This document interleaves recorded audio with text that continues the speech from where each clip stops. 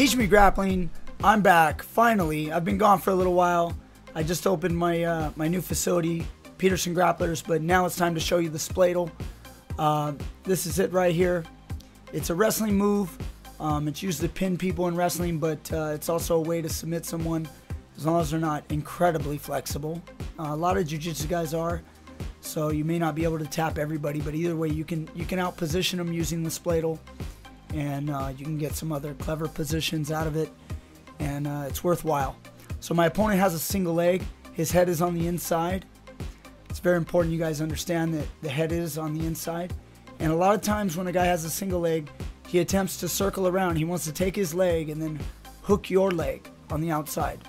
Happens a lot off of takedowns or sweeps. He'll hook your leg and then he'll drive and take you down. So it's a common situation. Everybody should be familiar with that. So when a guy has a single leg, however he gets there, what I'm going to do is, instead of having a wizard like you normally do, I'm going to bring it across. So instead of the normal wizard, I'm going to bring it across and I'm going to hook on the inside of his thigh. This looks a lot like a wrestler's switch, except when you do a switch, his head is not on the inside.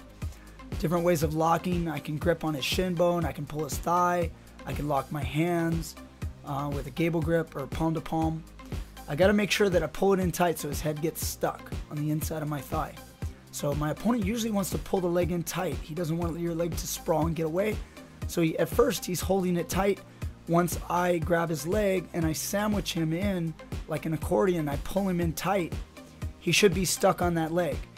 Now he wants to progress, and a lot of times guys will try to step over and hook your ankle. So that's a good thing for you. So I'm going to let him hook my ankle. I want him to take me down. So when he steps over and hooks the ankle, he's caught in the Spladle. High-level wrestlers will understand this position and they'll realize it's a no-no. But a lot of jiu-jitsu guys won't be aware of it.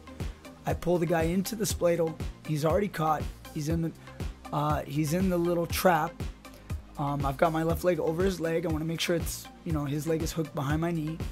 My other leg is going to double up. Instead of locking my legs like a triangle, I'm actually going to double up. And then I've got the one arm under my left, and then my right hand, I'm going to grab the heel. Pulling on the heel, I'm going to bridge my hips, and then I'm going to, squeeze and pull his leg towards me and get a tap. Now, some guys are ultra flexible. They will not tap to this. They'll laugh at you. But you're never going to be trying this on Ryan Hall, okay, or Jeff Glover. So good options. You can also switch right to a Kimura. It's right there in front of you. Try to release the leg, and you're in a nice Kimura position where your opponent can't go the other way. He can only turn into you, and then when he does, you take his back. This is a common game that's very, very popular nowadays, using the Kimura. So you can flow right into that position. So he goes for the single leg. I'm going to bring my arm inside. Notice I'm grabbing on the inside of the shin. I'm going to move my body and then switch my legs. That way I put my leg up, letting him hook it. And then now he's trapped in the Spladle. By the way, the Spladle is also called the pretzel hold, depending on where you're from. People have a lot of different names. When I was first brought up, I was told we called it the pooper scooper. So funny name, the pooper scooper, but the most common name that I know of is the Spladle. So you can take the back, if you can't tap the guy. There's lots of entries too. So I keep showing this entry. This is probably the easiest entry that I like to teach. Again, going for the leg, and then letting the opponent hook your leg. Now, if I use the Spladle and I knock my opponent on his side, okay, I've got to make sure that I keep him in, and I want to put my left leg in between his legs. So in order to do that, if I chase after him, he'll run away, and you don't want him to run away. So the key is not to go after him. Instead, you got to bring him to you.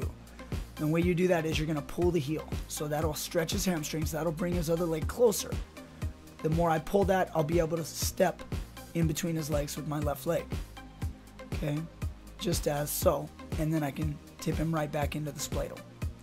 Okay, now there are situations when you hit a Spladle where you won't be able to tap him, and I'll try by ducking it, and then you notice if I bring my left arm through, another common finish I like to do is then just control his hips like this, and then I pull him into a leg drag. So if you're a fan of leg dragging, which I am, you're going to be able to go right into it. You notice the arm triangle or possibly side control. That's another great finish for the Spladle when you can't tap someone that's flexible. If the opponent shoots from the feet and he, controls your leg, it's the same situation. Okay, I'm going to bring my left hand inside, knock my opponent on his hip using the attack of the Spladle, pull his leg close, and step between his legs, catch him in the web, and then he's caught.